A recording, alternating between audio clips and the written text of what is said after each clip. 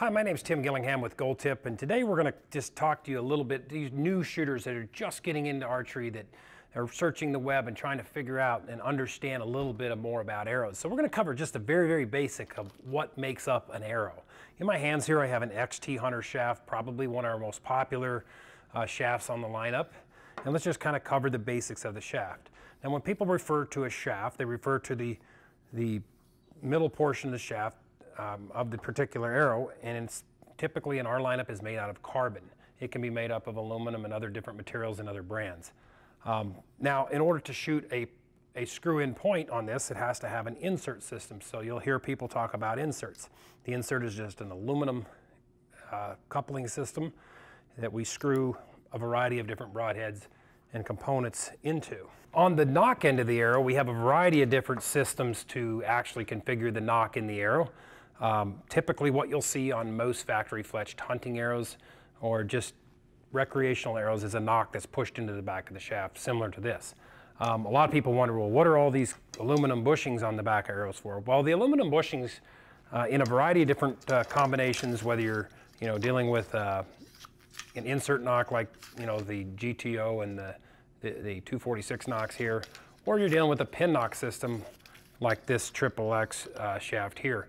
They're all designed to protect the end of the arrow from being cracked and splintered when hit by another arrow. So it's just an added value to your arrow, helps protect the arrow, and just allows for a variety of different nocks to be used in all different diameter arrows by just putting a single bushing of different size in an arrow and using a common nock.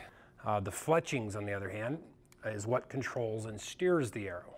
So we have plastic fletchings, which are better in the weather and the different conditions, and they come in a variety of different sizes.